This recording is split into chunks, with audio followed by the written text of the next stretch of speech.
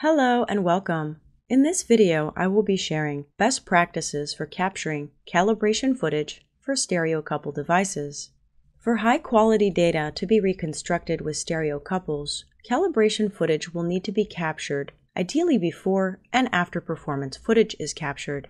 This calibration checkerboard is critical for stereo couple footage to be processed. It should have a handle on the back so that the operator can hold it without occluding the pattern. An image of the recommended checkerboard is provided in the Marketplace plugin folder.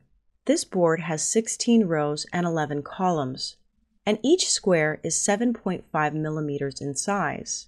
If using a custom board, the grid square size should be specified in centimeters in the JSON configuration file.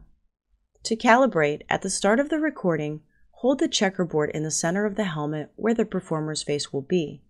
It is helpful to have someone press record so that the checkerboard is in the center of the helmet at the start and end of the capture. During this process, we are painting the space in the plane where the performer's face will be or was positioned. This should be moved across the field of view with up and down movements, left and right, and roll and pitch. Move the board slowly to prevent motion blur. All squares on the checkerboard should be visible and in focus for as much of the calibration video as possible. Uniform lighting should be used, but not so much that you get saturation highlights on the white squares. The capture should be approximately 20 seconds.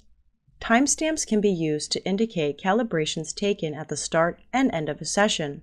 The best calibration is almost always the one closer in time to the take. It is common for shocks to realign cameras enough to invalidate a calibration. If the camera or helmet moves during a performance, make a note of it and consider taking new calibration footage.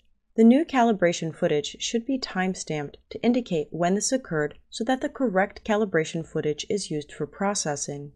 For more information on stereo camera calibration and tools, refer to the MetaHuman documentation in the Epic developer community.